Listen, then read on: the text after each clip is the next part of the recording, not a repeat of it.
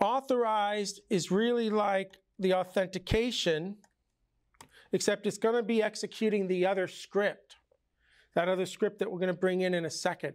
So same thing, there's input, and then you execute that script. And we'll deal with authorization based on roles, who you are, user ID. You'll see how that logic works.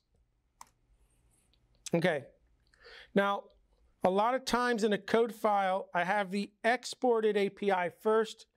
I use a double equal barrier there, and then I put the unexported API.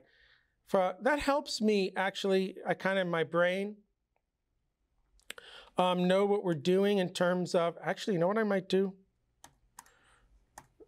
Let me bring all this in so we can review it. But maybe I'll add that function back.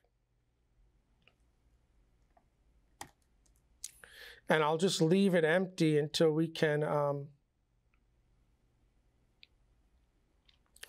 get to it. Okay. I'll leave it empty. I'll make sure that it never returns an error right now until we can get back to it, right?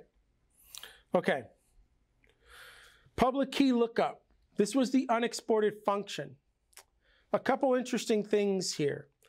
I rarely do this, but I did this like this because I wanted to just make the lock and the unlock a little simpler. So I'm defining a literal function.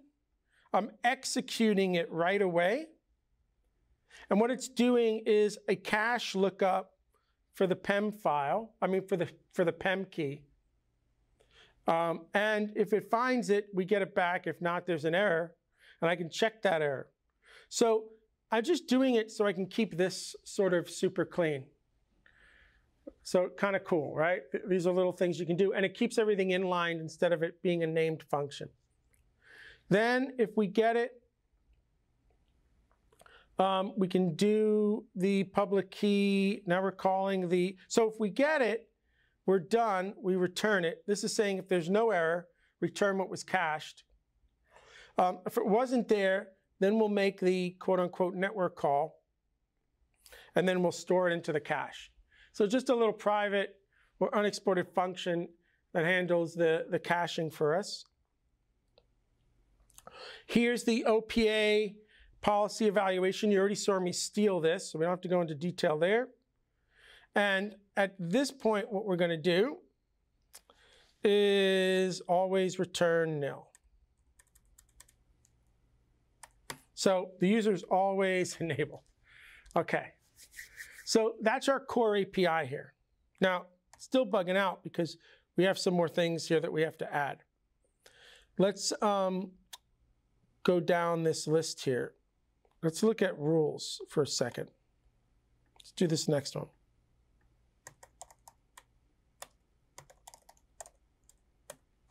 Rules. All right. The rules is a small file. It's all really related to the OPA. I call these rules. So you can see here that I'm defining different rules that we can execute inside the Rego scripts. You can see I've got the namespace, and then you can see I've got the embedding. So let's add that now too.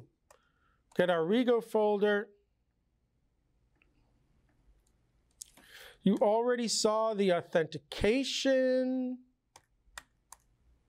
Let's bring that in again. You saw that. The authorization is going to look a little different. We'll review it to the best of my ability, even though I wrote it.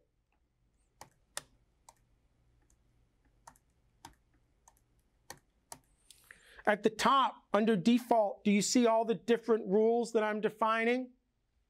See that? Rule any, admin only, user only, admin or subject. So that's what that's mapping. This is mapping to this. Then I assign some variables, one that represents the user string, one that represents an admin string, and one that represents both. And then I implement the logic for each rule. All right. So if you're any, this sort of logic does that sort of, so it feels bitwise, right? where it's just comparing everything and letting you know how many things matched. So did we get greater than 0? Did we get greater than 0? Did we get greater than 0? Admin or subject, what it does is it says, see if you can match if they're an admin. If they're an admin, pass. But if they're not an admin, then they have to pass on the fact that this user is allowed to do that. So it's one of these like, if that's not true on the top, if they're not an admin, then here's a second way that they can validate. In every case, though, I'm doing some form of a compare and seeing how many matched. In my case, I just want it to be greater than 0. And I can have a lot of different rules in here. And I can choose the one that I want based on the level of authorization that I need. Okay, pretty cool, right? We've got that. So our rules are there. Now, I do know, let me close this file. I was just not reading it. Let's double check that I spelled, even though I copied it so I wouldn't have an issue. Authorization, authentic. My only guess will be reload window. All right. Well, now you just got to reload the window. Okay, so we now have our rules. We've got a big part of our API. There's 2 more files here that I want to talk about. One is errors. Errors. So actually, there are 4 sorts of error signals in this system, isn't there? I sort of missed this one, didn't I, when we were talking about errors yesterday? Because I only talked about trusted, I talked about shutdown, I talked about field validation, but yeah, there's auth errors too. So let's take a look at what we've done here. This is the same pattern, right? Auth error, though this time we've made it exported. We can construct it on one line. Here's the implementation of the error interface, and there's the is. Now, I'd be curious to know if that needs to be exported. Remember one of the rules that I said yesterday is that these are better to be unexported and we can use the API? So let's see what happens in our project. If I make this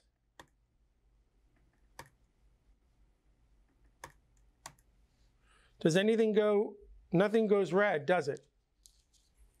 So for sure, I'm not having anybody, or at least the code isn't doing any sort of type assertions, right? So it is much better for this to be unexported. And I'm going to change our the main project. I'm going to commit this later. These are the little things you find over time, because over time the big stuff gets done and you start going through the code again and you're like, hey, I'm violating a rule there. That really would be best served if it's unexported. And then the compiler is so fast that we can make a change and see where it affects the code base. Okay, so we've got our new error signal. There is another file here called context.go. And you can imagine that since this stuff is being processed in middleware, that we're going to want to leverage context to get this back to the handler, potentially, at least the claims. Since the middleware is going to be extracting the claims, we need to get the claim information back to the back to the handlers if it needs it. Now, again, claims should only be processed at the application layer. I don't want to see you passing any claims into the business layer core APIs, because this is web authentication authorization, not business.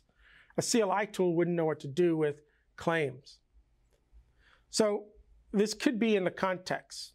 And again, if we're doing special processing with claims in the handler, I'm not saying we can't. I'm saying we've now hard-coded stuff that we wouldn't be able to dynamically fix or swap out. So anytime I see somebody working with claims in the handler, I would just want to ask ourselves, can we do it, maybe in the middleware? What's preventing us from doing this in middleware and making that more dynamic with Rego as opposed to Go logic.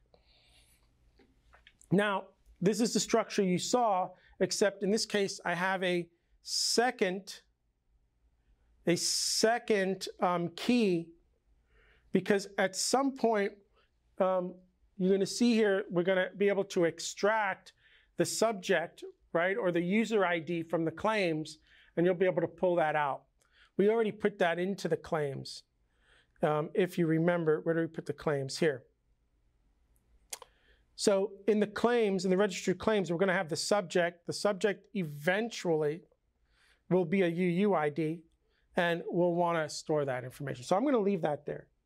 But you can see here we'll be able to store this information in the context, and at least that will be available to the app layer. Okay, so minus the test, which we will talk about very soon, we now have an auth package. I'm going to commit this up to you now.